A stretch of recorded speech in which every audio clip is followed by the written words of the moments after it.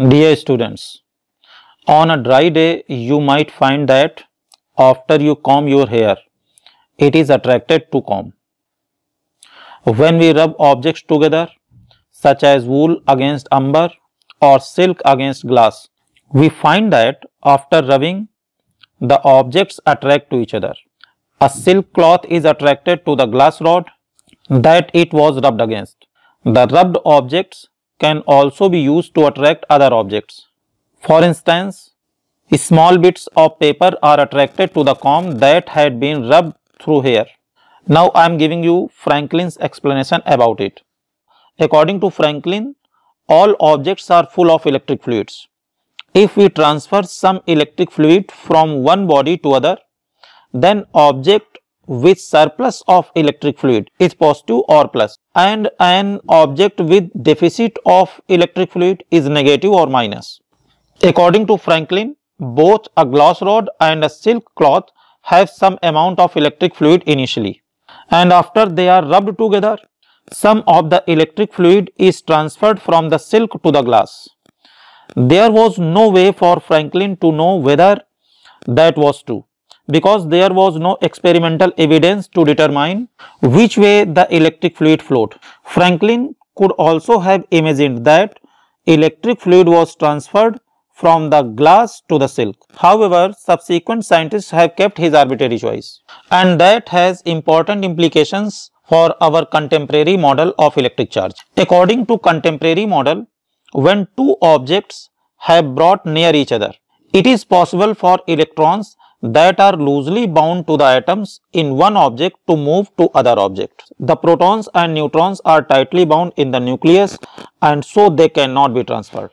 Therefore, when glass is rubbed against silk, electrons are transferred from the glass to the silk. Afterward, the glass has a surplus of protons and silk has a deficit of protons.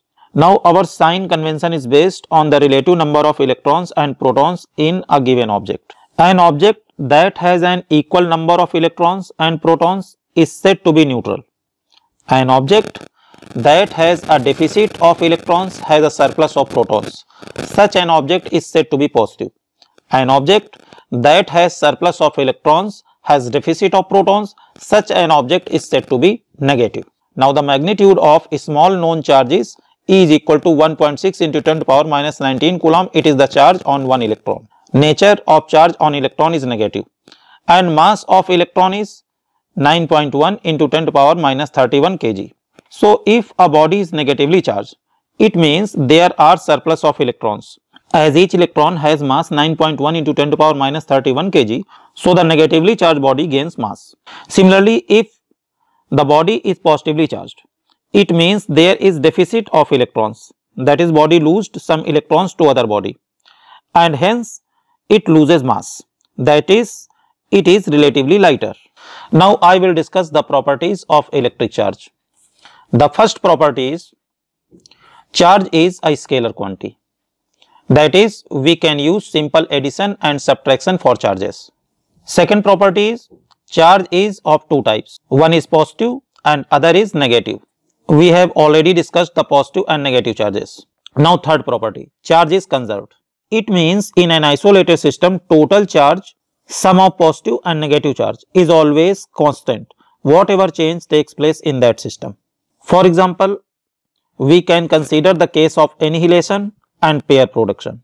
In annihilation, when an electron charge minus E and its antiparticle, the positron charge plus E, undergoes an annihilation process, two gamma photons are produced. E minus for electron, E plus for positron goes to gamma plus gamma. Here we see that net charge on left side is 0, plus 1 and minus 1 is equal to 0, and charge in right side is also 0. Now second example is pair production. If a gamma photon of energy more than 1.02 million electron volt interacts with nucleus, it produces a pair of electron and positron.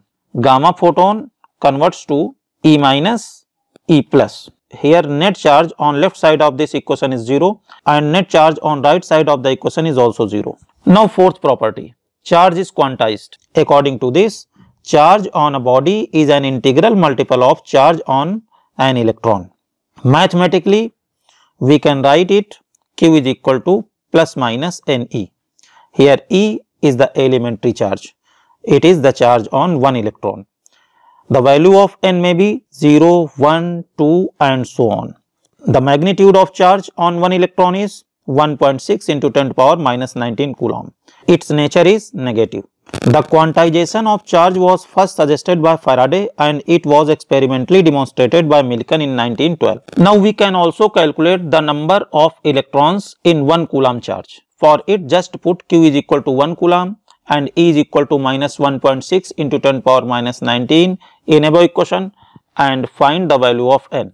It will be N is equal to 1 coulomb upon 1.6 into 10 to the power minus 19 coulomb. This value will be equal to 6.25 into 10 to the power 18. It is a very large number. So 1 coulomb charge is a huge amount of charge. Practically we use smaller units for charge like millicoulomb, MC, microcoulomb, μc, nanocoulomb, NC and picocoulomb, PC, etc.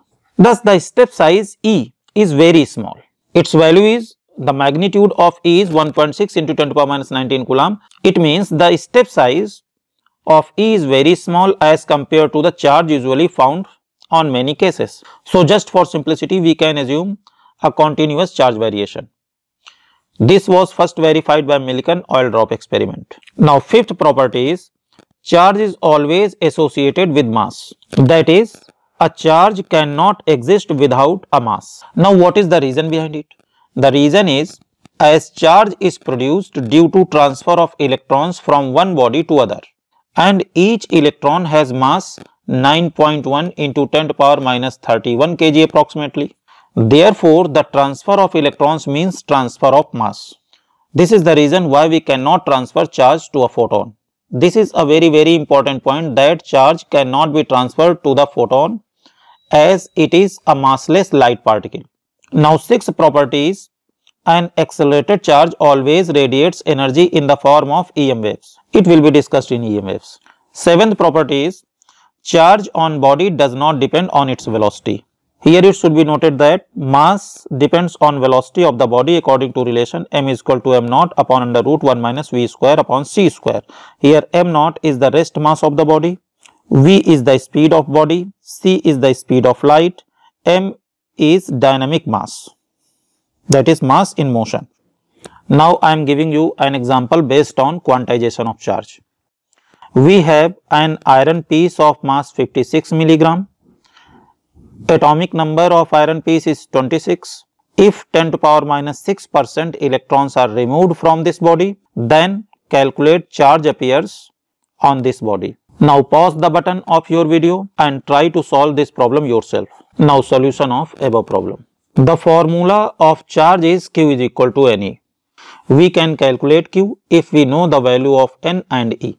Here E is 1.6 into 10 to the power minus 19 coulomb, but we don't know N. So we first find N. Here it is given that mass of iron piece is 56 milligram. So the number of moles of iron is equal to 56 into 10 to the power minus 3 gram upon molar mass. That is 56 into 10 to the power minus 3 gram upon 56 gram is equal to 10 to the power minus 3 moles. As 1 mole of any substance is equal to Avogadro number Na, therefore number of atoms of iron is equal to 10 to the power minus 3 into Na is equal to 10 to the power minus 3 into the value of Avogadro number is 6.022 into 10 to the power 23 is equal to 6 into 10 to the power 20. So the number of atoms of iron is equal to 6 into 10 to the power 20. It is given that 10 to the power minus 6% electrons are removed is equal to total number of electrons into 10 to the power minus 6 upon 100 is equal to total number of electrons into 10 to the power minus 8. Now total number of electrons will be equal to atomic number into number of atoms into 10 to the power minus 8 is equal to 26 into 6 into 10 to the power 20 as total number of atoms is 6 into 10 to the power 20 and number of electrons in one atom is 26. Atomic number equal to atomic number into 10 to the power minus 8. It will be equal to 156 into 10 to the power 12. So the value of n is equal to 156 into 10 to the power 12. Now we can easily calculate the charge on the given body. The charge Q is equal to Ne is equal to n. The value of n is 156 into 10 to the power 12 and the value of E is 1.6 into 10 to the power minus 19 coulomb. It will be equal to 25 into 10 to the power minus 6 coulomb, that is 25 microcoulomb. Thanks for watching.